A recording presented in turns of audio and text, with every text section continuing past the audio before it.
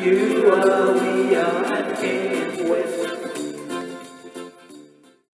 Hello everyone, Mrs. Maher's here today. I'm going to talk to you a bit about what we're doing here at school while you're all at home keeping safe. You'll notice I'm wearing my mask, which is important for us to keep all our germs to ourselves here, and I'm continuing to wash my hands every time I come in the classroom. Today we're going to have a look at how we can use some of the products that we have at home to make into fun literacy learning options. So looking at how we can make some letters and write some words using things that you've got at home in the pantry. Okay, so what I've decided is I'm going to start with just looking at making some basic letters using some rice. So I've just poured out some rice here. Doesn't matter what kind of rice you want to use. And the first thing I'm going to do is I'm going to try and make some letters by writing inside.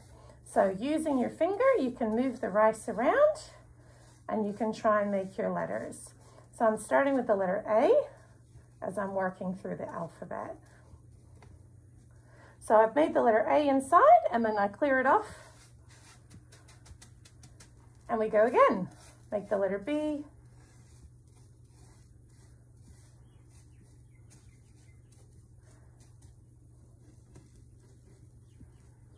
And then we clear it off again. So you can just keep going all the way through your alphabet, all the way through until you get down to Z. Really quick and easy for us to practice. Let's see what you can do. How many letters can you make and how quick can you do it? All right, hope you did well with those other letters, writing it in the rice. We're gonna try now using the rice to make the letters a bit more 3D. So I've already started with the letter C, and you can see I've just piled the rice up and made it into the letter. So now we're gonna try the letter D. So you're really gonna think about what is the shape you're gonna make, so you can make it pop up. So there's our letter D, and then moving on to the next tricky one, the letter E, and finally, we've got the letter F. And then of course we can just smush them all back together again and do the next couple of letters to go. So, how many words did you make with the rice? Now for those of you who don't have rice at home, I'm going to also show you how you can do this with pasta. I've already started my word and I'm using the blend shh. Wonder if you can think about what word I might be making. See if you can figure it out.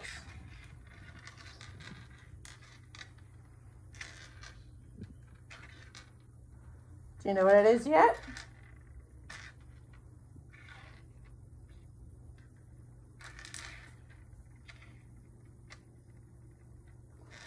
That's right, shoe. We did the word shoe. I want to see what is the biggest word you can make using either rice or pasta at home. Can't wait to see what you've got. Bye.